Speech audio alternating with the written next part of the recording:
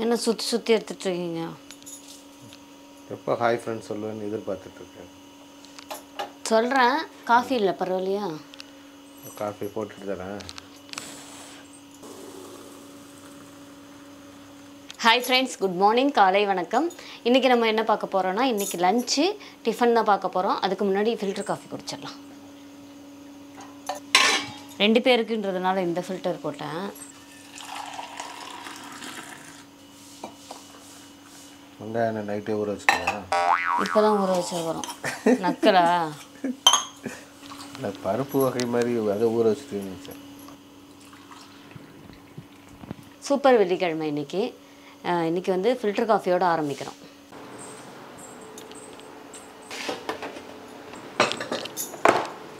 இடத்த அடைக்க காஃபி தானே குடித்தேன். ஏங்க இவ்வளோ வேகமாக கண்ணு வைக்காதீங்க. காப்பை குடித்தோன்னே சுறுசுறுப்பாயிட்டியோ? அப்படி கிடையாது. டைம் ஆச்சுன்னா ஆட்டோமேட்டிக்காக காலு கையெல்லாம் தடுதடுன்னு உதற ஆரம்பிச்சிடும். என்னெல்லாம் செய்யலான்னு யோசிச்சுட்டியா? எதுவுமே யோசிக்கல. அப்புறம் எது எடுத்து போட்டு செய்யறதோ அதுதான். என்ன வெள்ளிக்கிழமை, அதனால் வெள்ளிக்கிழமைக்கு ஏற்றாப்ப டிஷ் செய்யணும்னா வெள்ளிக்கிழமைக்கு ஏற்ற மாதிரி டிஷ்ஷு செய்கிறத விட நம்ம வெதருக்கு ஏற்ற மாதிரி டிஷ்ஷு செஞ்சது தான் நல்லது. அப்படியா? இப்போ என்ன வெதர் இருக்குது? இப்போ அனலும் இருக்குது, குளிரும் இருக்குது. காய் எல்லாமே இருக்குது. வார கடைசிலையும் உனக்கு காய் இருக்குது இன்னைக்கு? இல்லைங்க, நான் நடுவில் வாங்கிட்டேன் போயிட்டு, அதனால தான் காய் இருக்குது. நிறைய பேர் இந்த கத்தி கேட்டிருக்கீங்க. இந்த கத்தி வாங்கி வச்சுருக்குறேன். கேட்டிருக்காங்க, நான் நோட் பண்ணல. எனக்கு எப்படின்னா வாய்ஸ் மெசேஜ் போட்டுருங்க, இது வேணும்னு சொல்லிட்டு. ஃபோன் பண்ணிங்கன்னா வேலை இருந்ததுன்னா எடுக்க மாட்டேன், அதுக்காக தான் சொல்கிறேன். எல்லாருமே வாய்ஸ் மெசேஜ் போட்டிங்கன்னா நான் பார்த்துட்டு ரிப்ளை பண்ணுவேன் உங்களுக்கு. இந்த கத்தி கிடைக்கலையோ? இந்த கத்தி கிடைக்குதே. இது ஏன் வேணுன்றவங்க சொல்லுங்கள். இதே கொடுத்துருவியா? இதையே கொடுக்குறேன், புதுசாக வாங்கி கொடுப்பேன்.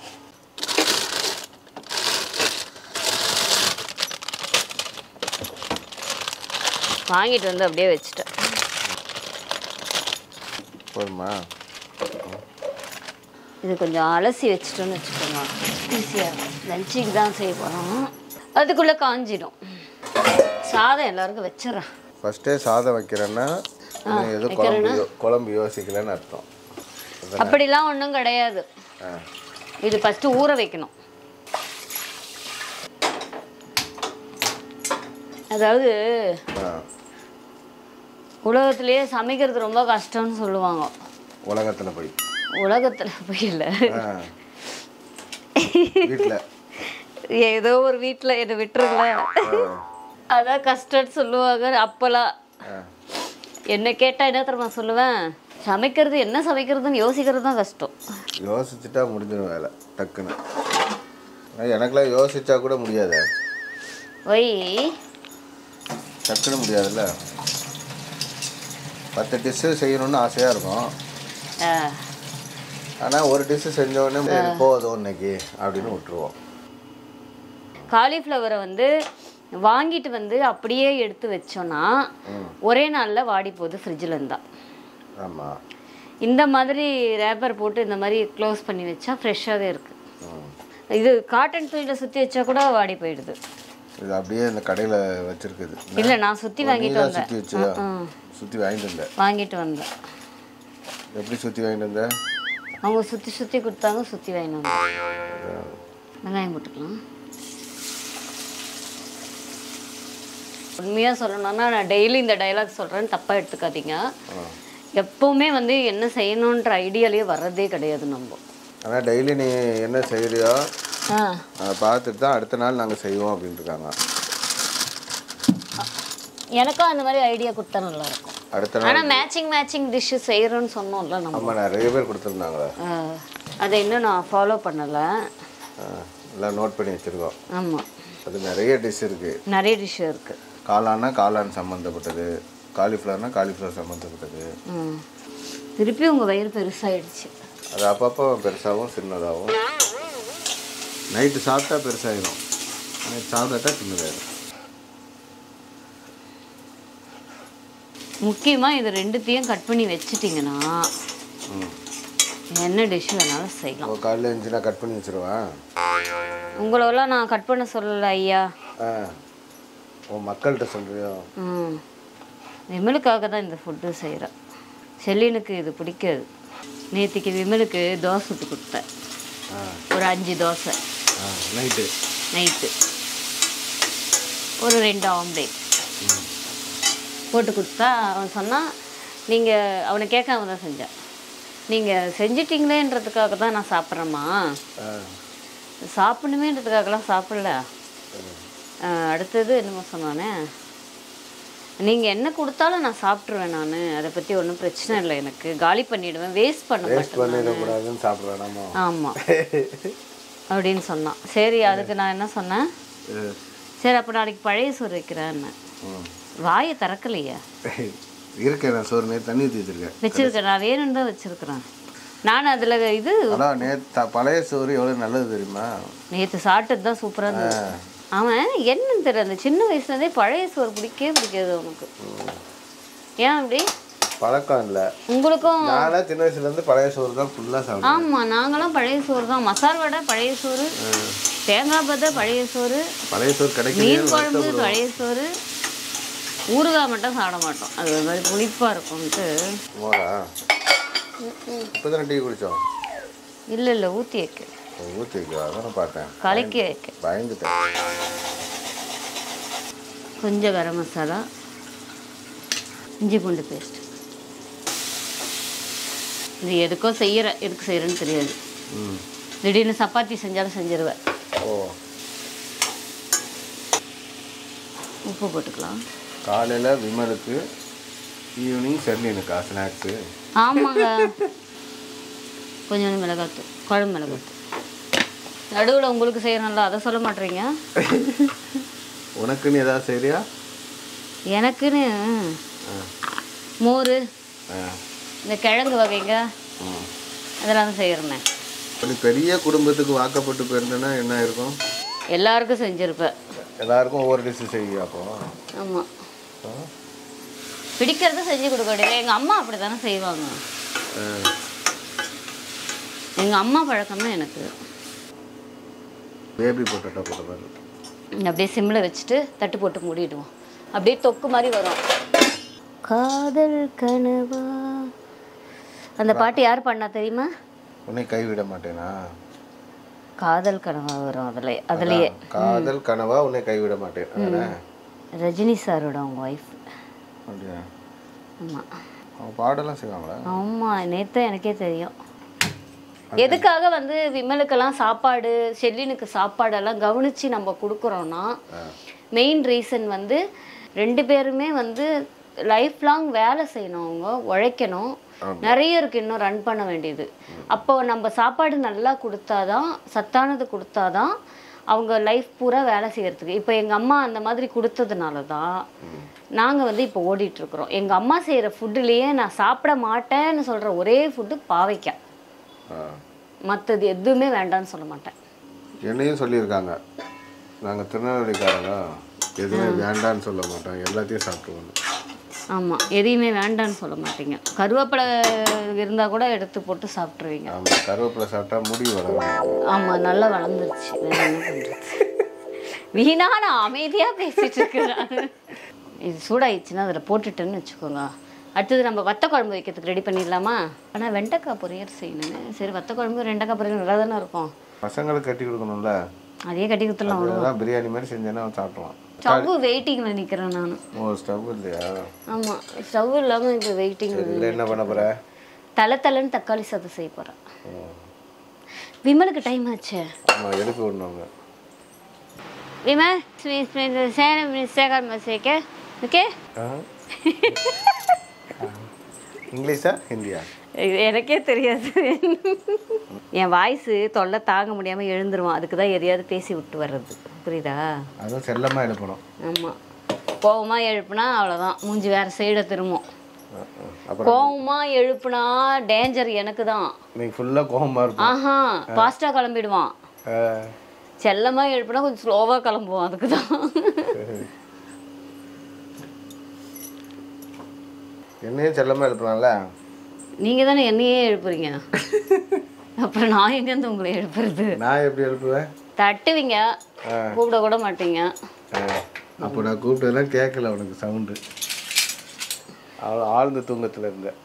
நான் ஏதோ 8 மணிக்கு படுத்துக்கணும் ஆழ்ந்த தூக்கத்தில் இருந்த மாதிரி சொல்கிறீங்க. எழுப்புறது 3:45 4 மணிக்கு. அப்போ ஆழ்ந்த தூக்கம் இல்லாமல் என்ன தூக்கம் இருக்கும் நான் கேட்க. இது அப்படியே இருக்கட்டும். இப்போ இது வந்து எப்படின்னா, இது வந்து டிஃபனுக்கு சப்பாத்திக்கு தலைன்னு தக்காளி சாதமும் காலிஃப்ளவர் பக்கோடாவும். பக்கோடாவா? முடிஞ்சுதா? அதுக்கப்புறம் முட்டை கூட செய்யலாம். நீங்கள் தான் ஐடியா எடுத்து தரீங்களே. இல்லை, தக்காளி சாதம்னா முட்டை தானே சாப்பிடுவாங்க. தக்காளி சாதம்னா நிறைய பேர் உருளைக்கிழங்கு வறுவல் தான் செய்கிறாங்க. ஏன்னு தெரியல. உருளைக்கிழங்கு சிப்ஸ் கூட வாங்கிப்பாங்க கடையில். இதில் என்ன இருக்கா? இந்த பாத்திரத்தில் வந்து கடைசியா இது? ஆமாம், கடைசி. இது பாருங்க, நெய்யா எண்ணெயா? நெய். ஓ, நெய் தான் இதில் ஊற்றி வச்சிருக்கியா? அதில் எண்ணெய், இதில் நெய். பார்த்தியா, நான் நேற்று தோசை சுடும்போது எண்ணெய் நினச்சி இதை ஊற்றிட்டேன். அது எண்ணெய் தான். இதை பின்னாடியில் வச்சிருப்பா. எதை ஊற்றினான்னு தெரியலையா? நெய் இல்லை, எண்ணெய் தான் ஊற்றிருக்கீங்க. சரி, ஓகே. நெய் தோசை சாப்பிட்ட மாதிரி ஆச்சு. அது எப்படி தெரியும் நெய் என்னன்னு? நான் ஊற்றி வைக்கிறேன், எனக்கு தெரியாதா? உனக்கு தெரியும். நீங்கள் எடுக்கக்கூடாதுன்ட்டு தானே அதை பின்னாடி வச்சுருக்கிறேன். இது வந்து இங்கே முன்னாடி வைப்பேன் இந்த பாட்டில். கொஞ்சம் கடுகு போட்டுக்கலாம், வெங்காயத்தை போட்டுக்கலாம். ஏன்னா இது வெங்காயத்தை போட்டேன்னு வச்சுக்கோங்க, அது பாட்டில் வதங்கிட்டு இருக்கும். இதில் வந்து தக்காளியை போட்டுட்டு நம்ம கொஞ்சம் நேரம் மூடி வச்சிடலாம், கொஞ்சம் வேலை இருக்குது. சத்தமே கேட்காது தெரியுமா? இது மூணுனா இங்கே பாருங்க, சத்தம் கேட்குதா? இங்கே பாருங்க. அது மூடி தர மியூசிக் ஆயிடும். எதுக்கு இந்த வேலை செய்ய சொல்றீங்க? நானும் பைத்தியம் மாதிரி செஞ்சுட்டு இருக்கிறேன். அங்கேருந்து ஒரு இசை வரும். இந்த கிரேவி ரெடி. சூப்பராக அரைச்சிட்டு போகுது. ஆமாம், லைட்டாக ரொம்ப போட்டுறக்கூடாது, காரமாயிடும். இது அப்படியே சாப்பாடு போட்டு விரைவி சாதம் போடுவோம், சூப்பராக இருக்கும். அவ்வளோதான்.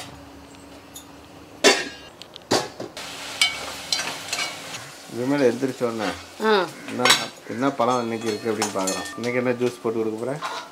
இன்றைக்கி என்ன வேலை வாங்கலாம் அம்மாவேன்னு தான்.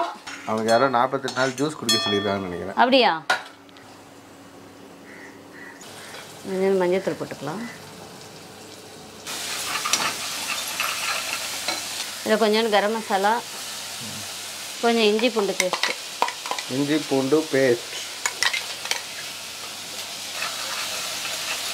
இதில் கொஞ்சோண்டு மிளகாத்தூள், வெறும் மிளகாத்தூள். நான் அங்கே இருக்கிறதுக்குள்ள இங்கே பச்சை மிளகா போட்டேன். ஒரு டம்ளர் தண்ணி ஊற்றிக்கணும், மாற்றி ஊற்றிடக்கூடாது. கொஞ்சம் உப்பு, கார்ன்ஃப்ளவர் மாவு. இது இந்த பக்கோடாக்கா? ஆமாம், கொஞ்சம் அரிசி மாவு. பாரு, டெய்லி ரெட்டு கலராக தானே வரும் சன்னு. ஆமாம், இன்றைக்கி என்னன்னு தெரில. இன்னைக்கு உன் சுடிதார் கலரில் வந்து கொஞ்சம் மஞ்சத்தூள். ஒரு நாள் நான் அந்த மேட்சிங்கு சொல்லலை, அதுக்கு ஒருத்தவங்க கமெண்ட்டில் அண்ணன் நீங்கள் இதை சொல்லுவீங்கன்னு நினச்சேன். கொஞ்சம் வெறும் மிளகாத்தூள். சன்னு உனக்கு சப்போர்ட்டாக தான் இருக்குது. சப்போர்ட்டாக தான் இருக்கிறாங்க. சப்போட்டா சீசன் தான். இல்லை, சப்போர்ட்டாக இருக்குது கரெக்டாக. ஆமாம், ரெட் கலர் போட்டால் ரெட் கலர் தெரியுது. சாப்பாடு வெந்துருச்சு. ஆனால் அந்த செல்ஃபு வச்ச பிறகு நல்லா இருக்குல்ல? அது கேட்டிருக்காங்க நிறைய பேர். அந்த செல்ஃபு வேணும்னா சொல்லுங்க, வாங்கி தரேன். ஆமாம், அதை பற்றி டீட்டெயிலாக சொல்லுங்கன்றிருக்காங்க. இதில் 3 ஃப்ளோரும் இருக்குது, 2 ஃப்ளோரும் இருக்குது, சிங்கிள் ஃப்ளோரும் இருக்குது. உங்களுக்கு எந்த ஃப்ளோர் வேணும்னு சொல்லுங்கள். ஸ்கொயர் ஃபீட்டுக்கு ஏற்றாப்புல ரேட்டா? எந்த ஃப்ளோர் வேணும்னு சொல்லுங்கள், அதுக்கேற்ற மாதிரி வாங்கி தரேன். நான் ரேட்டும் சொல்கிறேன், வேணும்னு சொன்னீங்கன்னா வாங்கி கொடுப்பேன். அது எத்தனை அடுக்கு சொல்லு கரெக்டாக? இதில் வந்து சிங்கிள் அடுக்கும் இருக்குது, சிங்கிள் கீழே ஒன்று இருக்குது, அது 2. இதில் 2 சிங்கிளும் இருக்குது, 2 ஃப்ளோரும் இருக்குது, 3 ஃப்ளோரும் இருக்குது. நம்மளோட இடத்த பொறுத்து தான் இது வந்து எப்படி போடணுன்றது. இதுதான் ஃபர்ஸ்ட் ஃப்ளோர். கொஞ்சம் கடலை மாவு. அதை எப்படி பார்சல் பண்ணி அனுப்ப முடியும்? எப்பேற்பட்டதை பார்சல் பண்ணி அனுப்புகிறேன். நான் ஒரு ஐட்டம் வாங்கி வச்சுருக்கிறேன். இப்போது பாத்திரங்கள்லாம் வந்து அடிப்படாமல் இருக்கிறதுக்கு அதாவது அடிப்படாமல் பத்திரமா போவோம் சப்ஸ்கிரைபருக்கு. இஞ்சி பூண்டு பேஸ்ட். ஏதோ ஜோ படத்தை பற்றி சொல்கிறேன். நீங்கள் ஜோ படம் வந்து லவ் அந்த நேற்று வந்து ஜோ படம் பார்த்தேன். சூப்பராக இருந்தது. ஜோனா ஜோதிகாவா? ஜோனா இவன் ரியோவோட படம் ஜோ. சூப்பராக இருந்தது தெரியுமா படம். அதாவது எனக்கு வந்து அந்த லவ் சப்ஜெக்ட் மட்டும் தான் பிடிச்சிருந்தது. நான் அதுக்கப்புறம் பிடிக்கல. இது வந்து உப்பு கொஞ்சம் போகும்போதே போட்டு போகிறேன். உப்பு கூட அப்படியே கண்ணெல்லாம் கலங்கி அழுதுட்டேன் நான். ஒரு காலத்தில் ரியோ வந்து அந்த சன் மியூசிக்கில் வரும்போது அவங்க ப்ரோக்ராம் 5 மணிக்கு வரும்னு நினைக்கிறேன் சன் மியூசிக்கில். அதுக்கு போய் ரெடியாக போய் உட்காந்துருவேன் நான்லாம் 5 மணிக்கு. எப்படி உட்காருவாங்கன்னா அப்படி உட்காந்துட்டு காலை நீட்டிட்டு உட்காந்து பாட்டெல்லாம் போடுவாங்க. எந்த வயசு உனக்கு? கல்யாணத்துக்கு அப்புறம் தான். கல்யாணத்துக்கு அப்புறம். அதாவது ஒரு லவ் பண்ணுறவங்க எப்படி இருப்பாங்க அப்படின்ற படம் அது. நீங்கள் பார்த்தீங்கன்னா ஓ ராமான்னு ஒப்பாரி வச்சு அழுவீங்க தெரியுமா? ஆமாம். அந்த பொண்ணு செத்து போகுதுங்க. ஐயோ, அப்போ ரொம்ப அழுவேன். அந்த பொண்ணு சாவறதுக்கு உங்களுக்கு என்ன ரொம்ப அழுவேன்?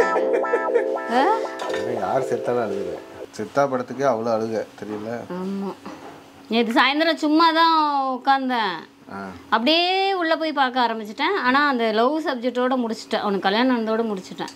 இந்த ஹீரோலாம் எப்படி தெரியுமாங்க, இவங்க வந்து நம்ம வந்து பார்க்க மாட்டேன். இல்லைங்க, இந்த ஹீரோ அதுதான் சொல்ல வரேன். இந்த ஹீரோ அப்படின்னு வரும்போது எப்படி தெரியுமா, அவங்களுக்கு வந்து மேரேஜ் ஆனதெல்லாம் காட்டக்கூடாது. அதாவது ரியல் லைஃப்பில் சொல்கிறேன். ஏன்னா ஒரு ஹீரோ வந்து நம்ம வந்து ஹீரோவாக ரசிச்சுட்டு இருப்போமா, அந்த இடத்துல வந்து அவங்களுக்கு மேரேஜ் அதெல்லாம் காட்டும் போது அது கொஞ்சம் அவங்களோட அந்த நம்ம பார்க்குற அந்த லைன் வந்து கட் ஆகிடும். அது எப்பவுமே அவங்க வந்து ஒரு ஹீரோ ஏதாவது ஒரு பொண்ணு லவ் பண்ணுற மாதிரி அப்படி காட்டினா தான் அழகாக தெரிவாங்க. இது என்னோட அனுபவத்துலேருந்து சொல்கிறேன். ஆமாம், இல்லை அதுதானே உண்மை. நீங்கள் சொல்லுங்கள். ஆமாம், நம்மளும் அப்படியே கல்யாணம் பண்ணாமே இருந்துக்கலாமா லவ் பண்ணிட்டு? நான் வந்து சினிமாவை பற்றி சொல்லிட்டு இருக்கிறேன், ஹீரோவை பற்றி. ஹீரோவை பற்றி சொல்லங்கிறியோ? ஹீரோவுக்கு மட்டும் இல்லை, ஹீரோயினுக்கும் அதே தான். ஆமாம் ஆமாம். நாங்கள் ஒரு கனவு கண்ணியாக யோசிச்சுட்டு இருக்கோம். என்ன கண்ணியா? என்னமோ ராக்கெட் இறக்குற மாதிரி. இது வந்து 1000 வாட்ஸ் பவர். ஓகேவா?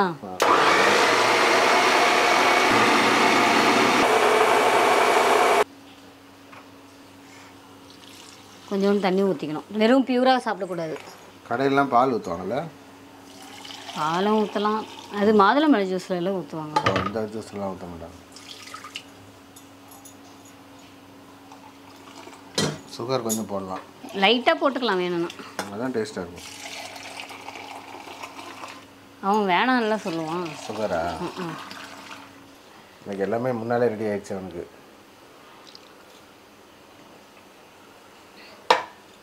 உங்களுக்கு குடிச்சு பார்க்கணும்னு தோணுதா? இதான் இப்போ குடிச்சிடுவேன். மோர் ஜூஸ் எல்லாம் இருக்குது, சாப்பிட்டுக்கலாம். தக்காளி தொக்கு ரெடி. இப்போ ஒரு காஃபி குடித்தா நல்லா இருக்கும் நினைக்கிறேன். தக்காளி தொக்கு ரெடி. இது அப்படியே மூடி வச்சிடலாம். தலை தலைன்னு தக்காளி சாதம். தகன்னு இல்லை. அவ்வளோதான், பக்கோடா பிடிச்சி எடுத்துருவேன். ஆமாம். இன்னும் வத்த குழம்பு ஆரம்பிக்கலையே நம்ம. அது முடிச்சிடலாம் இருங்க. இது செஞ்சேன் நேற்று நான், தெரியுமா? இது குலாப் ஜாமுன். ஆமாம், சாப்பிட்டீங்களா? நைட்டாக செஞ்சேன். நைட்டு பார்த்தேன், வந்து திறந்து பார்த்தேன். செம்மையாக இருந்தது. விமல் அப்படியே கோயிலில் போச்சு தெரியலமோன்றோம்.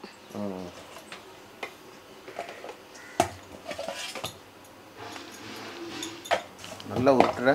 நீங்கள் உருட்டா நான் உருட்டுறேன். உருட்டு உருட்டு உருட்டு உருட்டு. இது என்ன கோடு கோடாக வருது? இது சப்பாத்தி கட்டையில் ஒரு டிசைன் மாதிரி இருக்கு. பார்த்தேன். அதுக்காக தான் சொன்னியா டிசைன் வருது. அதுக்கு என்ன கட்ட காமி? ஏதாவது ஒன்று கம்பெனிக்காரன் வித்தியாசமாக போட்டுக்கிட்டே இருக்கணும், அப்போ தான் அவன் வாழ முடியும். ஆமாம், அது லேடிஸ்க்கு கம்ஃபர்டபுளாக இருக்குதா, அதுதான் விஷயம் அங்கே. அது உன் கண்ணில் மாட்டுது பேர் கரெக்டாக. இந்த சப்பாத்தி போடும்போது அந்த லைன் வருமா தெரியலையா?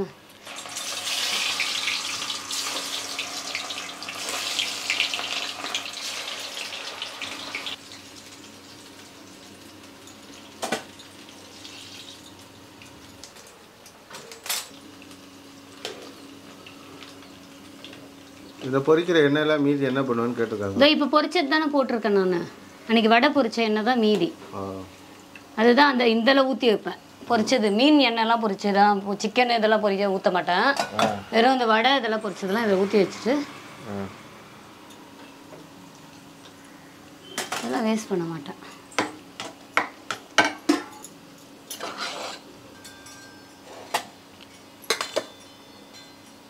நிறைய கிரேவி செஞ்சுட்டு இருப்போம் மொத்தமாக. எல்லாருக்கும் வேணும்ல, செல்லினுக்கு கொடுக்கணும். ஆமாம், கரெக்டாக இருக்கும்.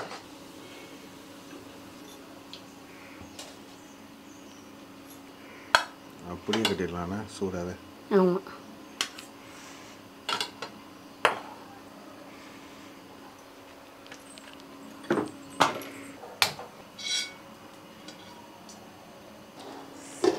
அவனுக்கு மட்டும் சப்பாத்தி ஒரு 3 சப்பாத்தி கொடுத்துடலாம்.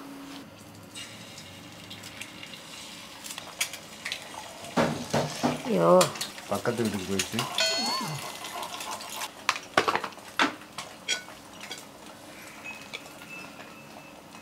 Full ஃபாயிலா full foil, of ஆயிலா? லைட்டாக சால்ட்.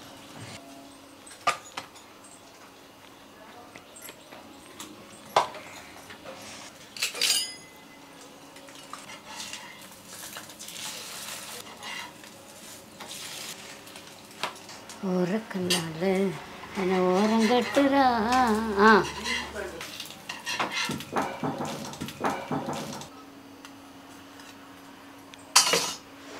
இங்கே ரெடி.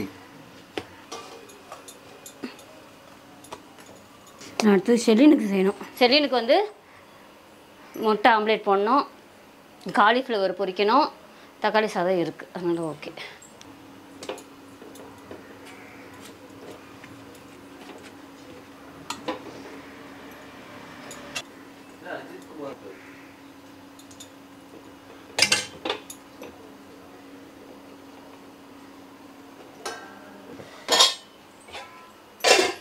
இந்த கவர் போய் வாங்கிட்டு வந்தேன், கவர் காலி ஆயிடுச்சு.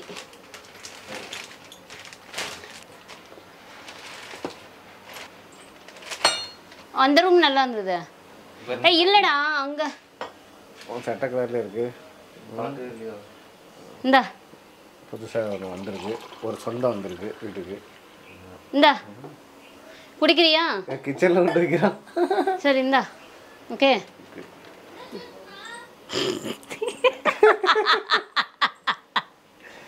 அவன் எந்திரிச்சிட்டாலோ. செல்லினுக்கு கொடுத்துரு. இதா இருக்கு செல்லினுக்கு ஜூஸ். அவ்வளோதான். காலைல வெறும் வயிற்றுல ஜூஸ் குடிக்கலாமா? அவன் எங்கே வெறும் வயிற்றோட இருக்கிறான்? விமல் என்ன பார்சல் பண்ணிடுறியா? ஆமாம், அவனுக்கு அதை குடிச்சிடுறான். சரி, மோர் குடிச்சிடுற. இதை வந்து எடுத்துகிட்டு போறியா? நம்மளை பைத்தியமாக ஆக்கிடுவாங்க. இது ஜூஸ் பார்சல்.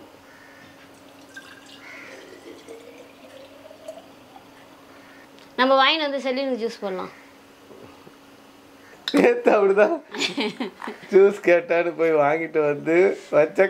இல்ல வாங்கிட்டு வந்துருங்க, நான் ஜூஸ் போட்டு வச்சிடுறேன் அவளுக்கு. வாங்கி வச்ச கரண்ட் போயிடுச்சு. இன்னைக்கு வந்து நம்ம வீட்டில் வந்து சப்பாத்தி, காளான் கிரேவி, அதுக்கப்புறம் தளத்தளன்னு தக்காளி சாதம், அதுக்கப்புறம் காலிஃப்ளவர் பக்கோடா, அதுக்கப்புறம் முட்டை ஃபுல் பாய். விமல் அமுச்சிட்டு இப்போ வத்த குழம்பு வச்சுட்டு வெண்டைக்காய் பொரியல் பண்ணிட்டா முடிஞ்சது வேலை. இந்த வீடியோ உங்களுக்கு ரொம்ப பிடிச்சிருக்குன்னு நினைக்கிறேன். ஐயோ கையே. இந்த வீடியோ உங்களுக்கு ரொம்ப பிடிச்சிருக்குன்னு நினைக்கிறேன். இப்படி வச்சுக்கலாம். இந்த வீடியோ உங்களுக்கு ரொம்ப பிடிச்சிருக்குன்னு நினைக்கிறேன். நெக்ஸ்ட் வீடியோ சந்திக்கலாம். பாய். இருங்க, பாஸ்ட்டாக வரல. பாய்.